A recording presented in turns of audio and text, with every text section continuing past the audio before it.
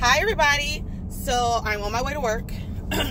So I decided I might as well make this video since I have a good like 20-30 minute drive.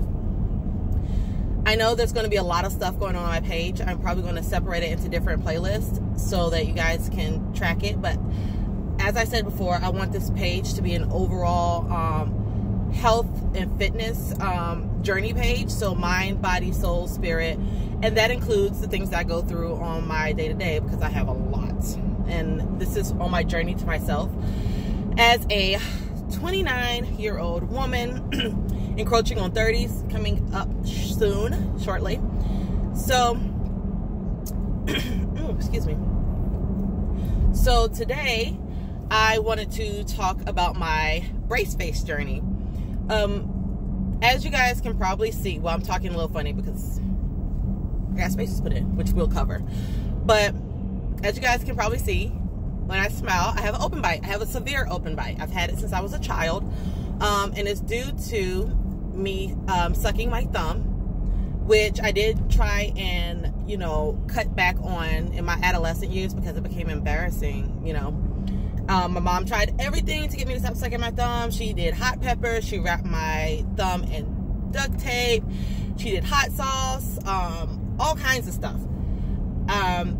My thumb got slammed in the door by my nephew a couple times, and all I did was, when it was too bearable, I just sucked my other thumb. I was determined. Don't know why.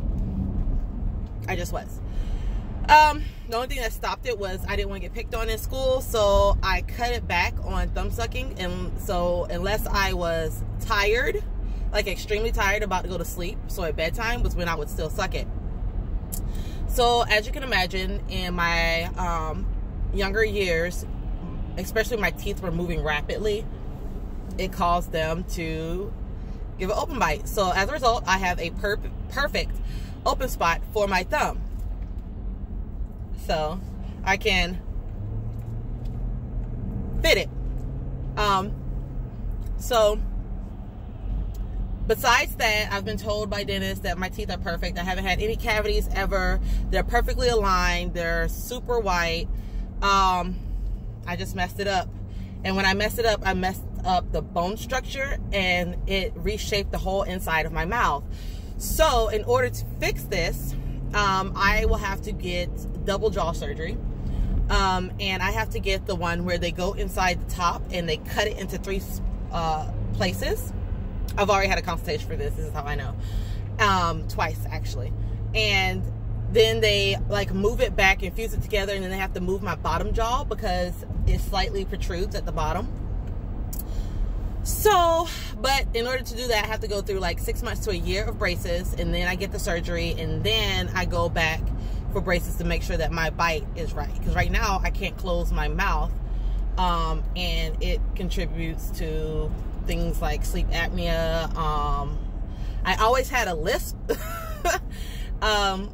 Apparently it's because I can't close, my tongue can't hit the back of my teeth. And really it's still cosmetics, but it also has caused for me to have like a weaker looking chin. And I always have like the duck lips or a pouty mouth. A lot of people say, because it always looks like I'm pouting when I close my mouth because my teeth stick out so far. So I'm gonna give you guys like a couple seconds as I show you what I'm talking about. So this is me smiling, and as you can see, I can talk through them. They do close, and they overlap perfectly. And as you can see, here's my weaker chin. And it's because the way I suck my thumb, it caused my jaw to rotate down. So potentially I could look slightly different. Oh, my baby's texting me good morning. I can look slightly different. So anyway, I have started the process. And because I have to get surgery, I have to have spacers. Some people, when they get braces, they don't have to have spacers. And they will be the metal brackets. So anyway, so they do the spacers so that they can put these caps on. And they have to create space between my teeth. So I have 8 spacers. I have 2 on each side, top and the bottom, over my molars. As you can see,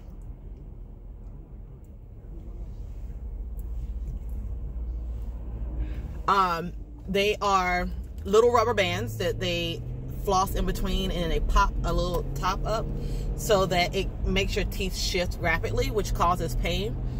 I got those in yesterday, and I have to keep them in for approximately a week to 2 weeks. So I'm going to be going back on the 1st to get the spacers, I believe, removed, and to put the bands around them so that I can get my braces. And I was told that the spacers are the most discomfort and pain that you will have, and today and tomorrow are supposed to be like the worst days for it. And they told me that children, typically when they get spacers, you know, it doesn't bother them after a day, but for some reason adults, it really bothers us. So yeah, yesterday when he went to put them in, because my teeth are close together, I don't have any crowding or anything like that. So because those spaces are tight and I don't have gaps back there, when he went to floss it through, he had to go all the way down, and it, like, you know how when you're flossing and it cuts into your gums? Did not feel good. And then, so it really, that part really hurt. But then when he popped it back up a little bit, it was less painful. But right now my gums are still kind of swollen because it's almost the same reaction as if I had like a popcorn kernel or a big chunk of meat stuck between my teeth, and like your body wants to get it out, so your gums start swelling and trying to push it out. That's essentially what's happening. And at first, you know, I was like, it's fine. But then last night I tried to eat some asparagus, and it was soft asparagus, and it was super sensitive and it hurt. So I had to stop. And I was like, okay, this is what people are talking about. I am just going to go on a soft foods and a liquid diet. So I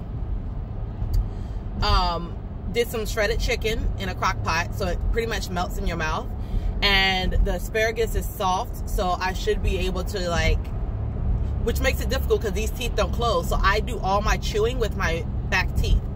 So I'm gonna have to, like, kind of like mush it up and essentially just swallow it. So that's what I'm going to do today, because I have got to get my weight under control, because if you follow me, you know I have PCOS, and I have to get it under control, especially for my fertility journey. So doing the pudding, jello, ice cream, and all the other stuff, I can't. I have to be more mindful of my eating habits. So I'm gonna do what I can. And yeah, so that's how the Spaces journey is going so far. Like, right now it does kind of hurt. It does kind of hurt, but right now it's just more discomfort. It only really hurts when I try to bite down, because I can't really get into the grooves because the rubber band is